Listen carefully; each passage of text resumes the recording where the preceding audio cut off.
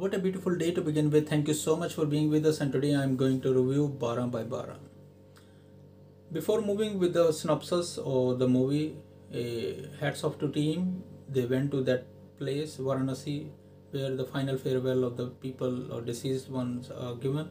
They are cremated at the bank, their river bank. And the story revolves around the people in that area. And especially since the protagonist is a photographer and he is earning bread and butter for his family by taking pictures of the deceased ones. Before they cremated, they take the pictures of them. And now the advent of mobile phones, they are the ones who are almost finishing his career there. So now this story defines many things. The most important thing I really like is that they have shown how the technology or the modern development changes all generations. Especially they show at the because it has been divided in different chapters. The chapter first one is about barber. His father was a barber, and especially before dying, humble apology for some cross-cultural mistakes. Before if someone dies in the family, there is the son that who shaved his head. So the father was doing this, and thus he just moved to another business, and he's more into photography. So he's also a barber. I saw him that he was doing this. It means that he is just trying to earn for his family with these two jobs. So he has a little stall also, keeping the pictures of all those who are deceased. Sometimes people pay him and sometimes they pay less, and some they don't even have money also, and he makes their album and just keep them. So he has a friend also, and his friend also teaches us a different message also, that the legacy doesn't die, it dies if we doesn't transform ourselves.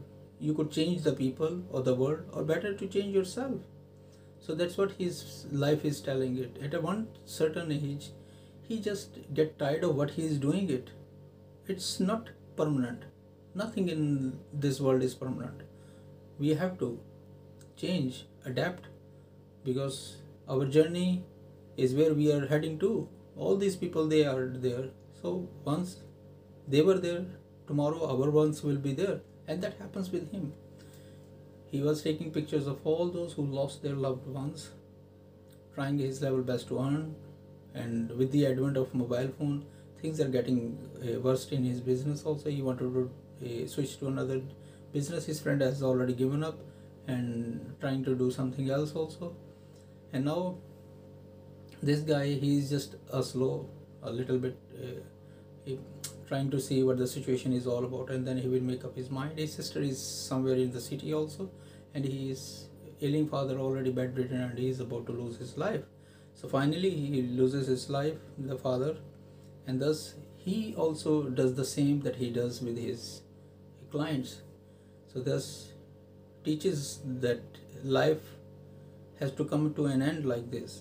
And the another thing also after that, he also teaches that how our family values or our houses are, or that's how we live it. We don't have privacy. We live in a world where we just want to do sometimes we doesn't want our kids to explore the things that we are doing it, or maybe some parents, they don't like that the kids will explore this. His son was also asking him multiple times to go to that place for some school homework or something like that. And after the death of his father, thus comes the sister. So sister is also trying her level best to bring happiness in the house, and thus the things with the because there are plenty of details that they wanted to teach us, what the cross-cultural things we can grab from it, and what the lesson we have to learn from.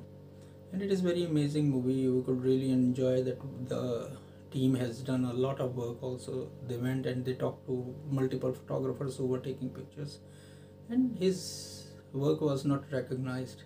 But there is always time. Whatever you do it's your treasure. Whatever you do for many years, that homework is all yours, and it will bring good fortune to you. And that happens with him. One time there was a photographer that came, And especially when you are more into photography, you will really love the lenses, you will really love the cameras. So he asks for a tourist over there how much the camera is, and thus he open up with his work also, and you could see that where his work will take. And I hope you really enjoy this. It is good to know many things from this story, and how we need to adapt and change with the, especially in this time of pandemic, we really need to adapt and modernize ourselves, our thoughts, and our jobs, and whatever we do.